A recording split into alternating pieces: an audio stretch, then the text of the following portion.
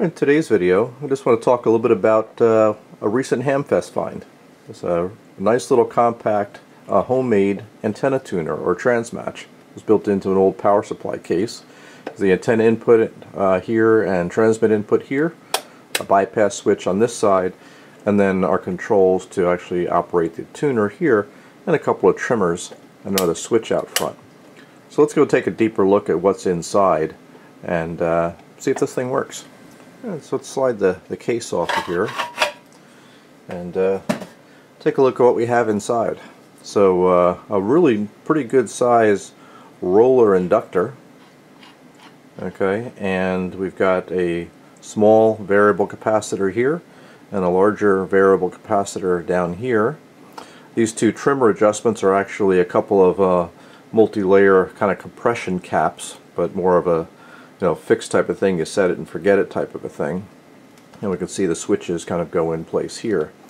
So given that we've got two capacitors and an inductor, all variable, this is most likely a T or a pi network tuner.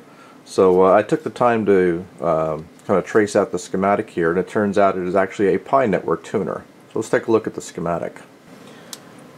Alright, so here's the schematic for the pi network tuner. Our transmit input is here, antenna output is right there, and there's the smaller of the two variable capacitors is right here going to ground.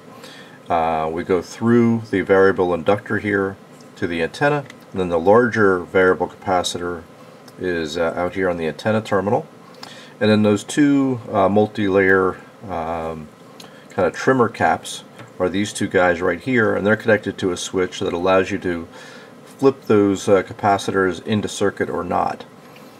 And part of the reason I think for having this is that these variable capacitors are relatively small, 140 picofarads or so maximum, and 180 picofarads on this one. And those are going to be pretty small in terms of usable values, especially at lower frequencies. Probably 75 meters and certainly 160. I doubt that we'd get enough capacitance for 160 even with these extra capacitors switched in. But the tuner will probably work well from 40 on up, or certainly 20 meters on up, without any problem. Similarly, the inductor here is about a 10 microhenry variable inductor, and most kind of commercial tuners, pi network tuners, would have probably more like a 20 microhenry inductor. So there's going to be a limited tuning range here, but for a small compact tuner that I got for literally $15, I certainly can't complain.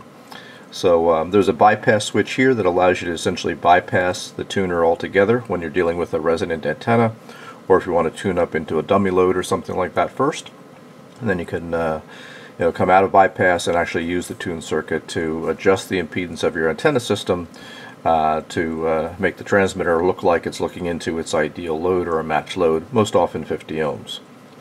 Now, I didn't label the values of these little compression caps here because I didn't measure them. I think they're probably on the order of a few hundred picofarads, but we can always go back and measure them later on, but that's why those are not indicated here on the schematic.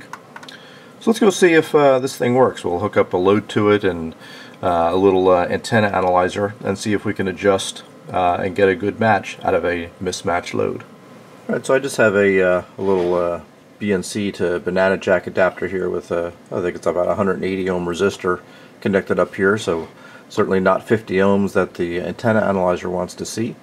That's hooked up to the antenna terminal. So we'll turn the analyzer on. Let's just do a quick check in 20 meters. So I've got the frequency adjusted here to about 14.2 megahertz, good spot in the 20 meter band. Now with a pi network tuner, you unlike a T network, you want to kind of start with the capacitors at close to their minimum value, as well as the inductor on its minimum value. So let's start with that there and see if we can get a good match. Alright, so we'll start by increasing the inductance here, and we'll just watch the SWR meter here to see if we start to get any kind of a dip. I see it's starting to come down here now, so I know I'm going in the right direction, and so we're getting down lower here, and it's then coming back up. So let's kind of find our minimum here and start adjusting the capacitors to see if we can get ourselves a little bit lower. There we go. Now we're down to below 1.5. And we just kind of tweak back and forth with these adjustments, and we can get our match all the way down to a nice 1-to-1 SWR. So it looks like the tuner works pretty well. Let's check this thing out on 40 meters. That's another band I like to operate a lot, so I'm going to turn this up to, let's go to about 7.14, 7.15 megahertz or so on 40 meters. And again, let's start turning the inductance up here to see if we start getting a dip on the SWR meter. And looks like I need to add a bit more capacitance here probably to start with. Bring those guys in, and then look for a dip here with the inductor. Okay, looks like we got it here. And let's see. Start playing with the capacitors, bring that dip down. Look at that. We're able to bring the SWR down pretty darn close to, looks like another 1.0, 1.1 to 1 match right there. So certainly enough range in the inductor here and the capacitors to match this.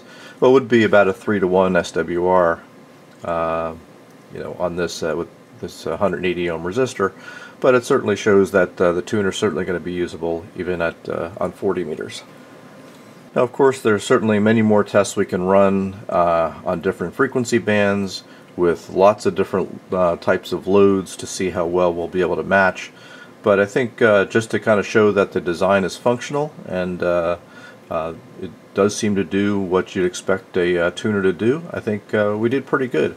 Especially considering that I literally paid $15 for this little homebrew tuner, and that's probably you know, only about probably 20% of the cost of just the roller inductor itself. If you were going to go out and try and find yourself a roller inductor to build yourself a tuner, so you know, these caps are probably worth you know, $10 or $20 each. The roller inductor is probably you know, $50, $75 item. So. Not a bad find for the last Hamfest of the season. So I hope you enjoyed this little video. Quick introduction to a Pi network tuner, and just kind of showing it in operation. And I certainly plan in the future to do some videos on impedance matching and how you know, both a Pi network and a T network tuner work, as well as an L network tuner.